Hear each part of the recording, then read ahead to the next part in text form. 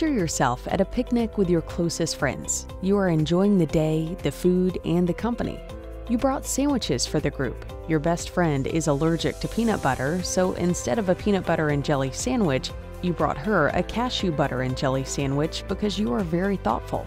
From the other end of the long picnic table, you see that she has picked up the wrong sandwich.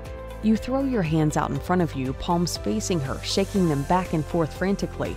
You are trying to warn her, but she thinks you are waving hello, and she waves back. Luckily, she puts down the sandwich to do so, and she sees that your eyes are wide open in fright and your mouth is wearing a serious grimace.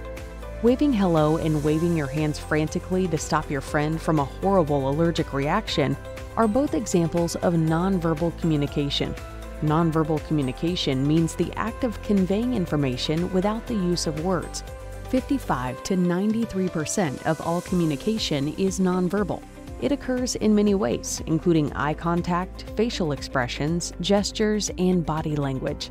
Because nonverbal communication is such an important part of communication, being aware of it and using it effectively can really help you both express yourself and understand others. In other words, the better you understand nonverbal communication, the better you will understand and be understood.